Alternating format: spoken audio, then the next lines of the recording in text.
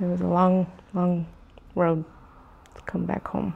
When there is a very real possibility you will never make it home. I know these are hard times for you and your family. Every prayer, well-wish. California, New York, Illinois, Wisconsin, just all over. Each gesture of kindness. This plant came from Alaska, so. Means a lot. We believe in miracles because we see her. Lori Gann has always felt most at ease with her boys. Trying to get back to normal. And they tower over her now, but nowhere feels completely comfortable anymore. You can't change the way we look at her. I don't see the scars, I just see that she's here. The joyful face. That's what it is. The beautiful face of it, you know. Can you feel that way still about yourself? Not yet. No. I've been there almost 4 years. Lori says she never worried much about going to work in the prison kitchen. Her family did, every day. I got woken up at 6:47. I didn't believe it. Investigators say an inmate attacked her with unspeakable brutality. First we know she's going to make it through this to start with. Twice it was reported that Lori had died.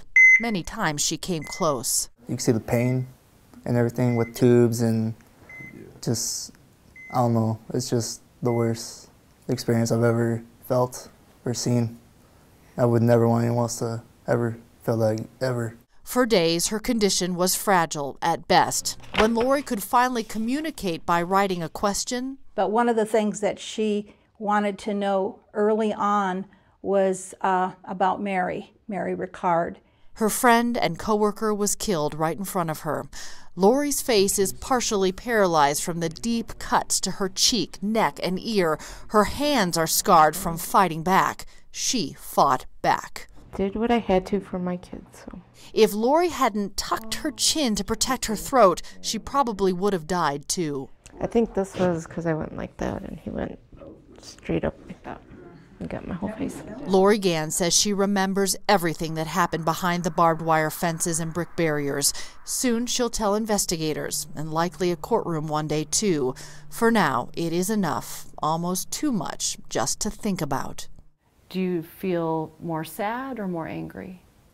I'm more angry.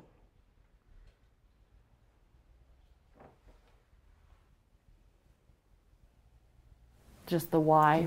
Yeah. I just don't think it should have happened, but... The past stubbornly exists. It's part of me now, so... Lori doesn't want the worry she feels to cement her future.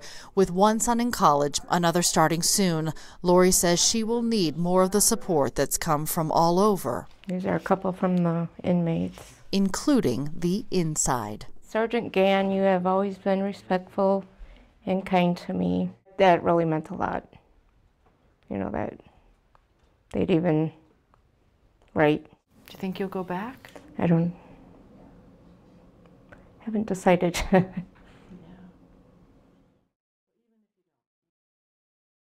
Happy and you know it, stomp your feet. Nothing seems to measure time quite like watching children grow. Yay! These are the kind of snapshots Rob Manzanares will always remember. For all that is here. Are you okay? I'm fine. But even more so for who is not. There's somebody missing to that picture. There is somebody missing to all of our family pictures, and that's my daughter. You have some pictures, but that's all you've got. Yes, it's all I've got in about a 15-second video. It does give me something to hold on to. It gives me something to hold, something when I'm down, I'm thinking why this could ever happen in America. He met his daughter once in a court conference room. Rob says he's taking on what feels like the injustice system, learning how few rights unmarried biological dads have in Utah. Almost 5 years ago, he and his longtime girlfriend, Carrie Terry, found out they were pregnant and they planned to get married. Probably the happiest day of my life. You weren't even talking about adoption. Oh, absolutely not. No. When did that change? That changed one Sunday when she had come back from her church service and stated to me that she would need to adopt this child to a Mormon family. That conversation ended the relationship and started Rob's fight to be a dad. And I stated from that day on, there's no way I will allow my daughter to be adopted. I will fight for her no matter what. He filed a paternity action in Colorado District Court before his daughter's birth. Colorado established his rights. His concerns grew with emails from the birth mom. If you truly were concerned about the well-being of this child, you would do the right thing and consent to an adoption in lieu of being a chromosome donor. She wrote that they could talk more later. Then she did not show up for a Colorado court hearing. Rob had no idea she was in Utah court that same day. She'd given birth early and was giving consent for an adoption, knowing he was adamantly against it. Not only did she know Rob wanted to be involved with this child, but she took the steps to deceive and really perpetrate fraud on not only the Colorado courts, but the Utah courts.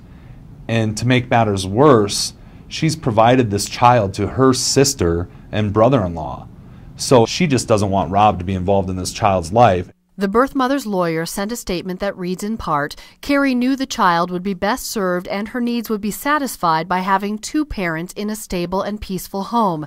This has proved to be true, and she opposes any disruption of the adoptive placement. Colorado has jurisdiction over your child, and eventually that'll be recognized. Yeah. There are dads like Rob all over the country accusing Utah of intentionally making it difficult for them to protect their rights when they oppose adoption. Even a Utah judge found the mother deceived the court. Still, the adoption was not overturned.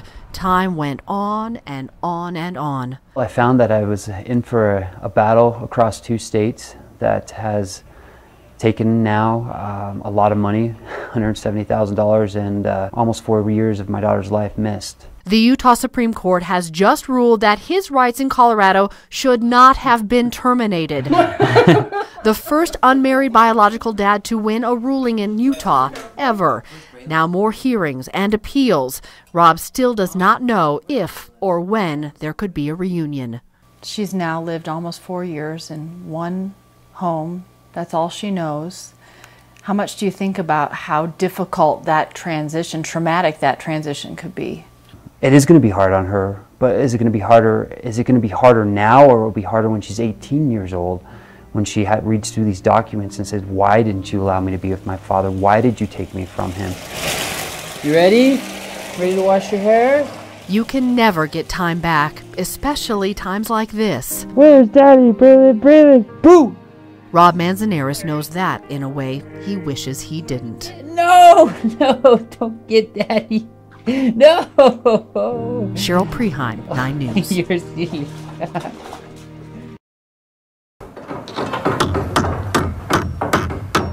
With each effort and every kind gesture, optimism is growing in a place that has been so short on hope. Haiti has felt forgotten. A lot hotter than Denver. We're cooking. Dave Oletsky is building under a hot sun, even though he could argue there's plenty of work to do at home in Denver. In a lot of ways it's the same, in a lot of ways it's completely different.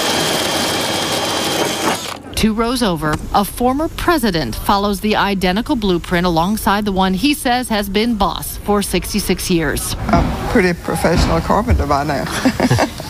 You can direct the team. Well, she does.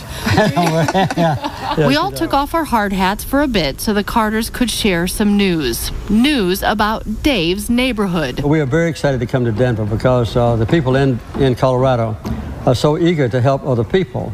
And I think to come to Denver is going to be an exciting thing for all of us. Colorado is the choice for next year's Habitat for Humanity and Carter Work Project. The Carters will be there, Garth Brooks and Trisha Yearwood too. 22 new houses will go up, dozens more repaired. 2,300 miles and a world of circumstance separate Leogane, Haiti, and Denver. But the hope for a better life, a safe place, dignity, is no different.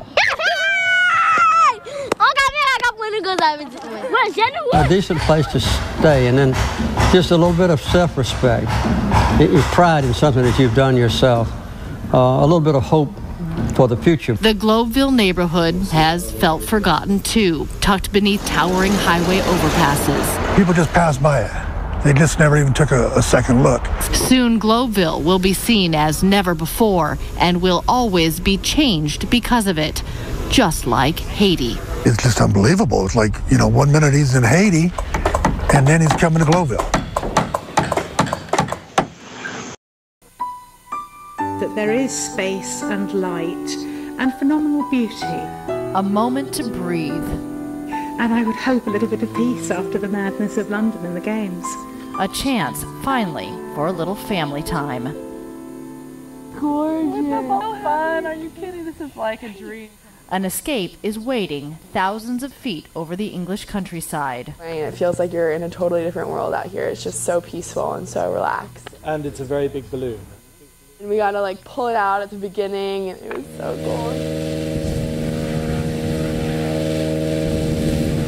Missy Franklin is a 17-year-old high school senior who still loves to hang out with her mom and dad. It's so nice just to be able to be with them after not seeing them for so long. 30 tons of air inside it, as a mess. I have no idea how big they were. I mean, I knew they were huge, but they're really, really big. In a foggy valley in Leeds Village, no one is asking for an autograph. So it's awesome to just kind of come away. Asking questions about what's next, college or going pro. Are you so proud of me? What? I killed a spider by myself last night. In your room? Yes. It was on my bear, and I was like, ugh. If it clears quickly, soon, we'll go for a flight. If it doesn't... So even as the fog refuses to lift and covers their chances to drift so high over the fields... Well, I'm bummed we can't actually go up, but it was just awesome watching the process. Their escape is not lost. Better safe than sorry. It has already happened. I don't think you really realize how crazy the city is and how kind of everything is about the Olympics while you're in it. But as soon as you get away from it, you're just like, oh my gosh, it is totally crazy there. It's what the pool has taught the Franklins over so many years. Sometimes it doesn't go as planned. Sometimes it exceeds every hope you have ever had. But if you love the journey and who you're traveling with, it is always a win.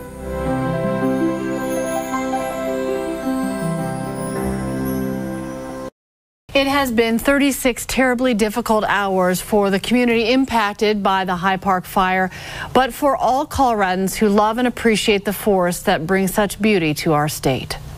It is the very thing that draws people to Colorado. 24 million acres of majestic forest. People can't help but visit and take in the beauty for a day, for a weekend, for a lifetime. It is the reason some want nothing more than to live in homes tucked between the trees.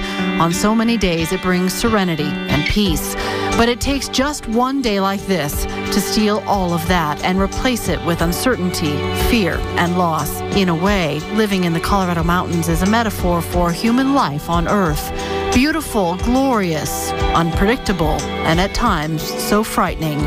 In the end, it is life in a place we love on the good days and the bad. Together, we hold on to hope that no matter how destructive and terrible one day like this can be, it will be followed by better ones. This is Cheryl Preheim, and for all of us at 9 News, good night.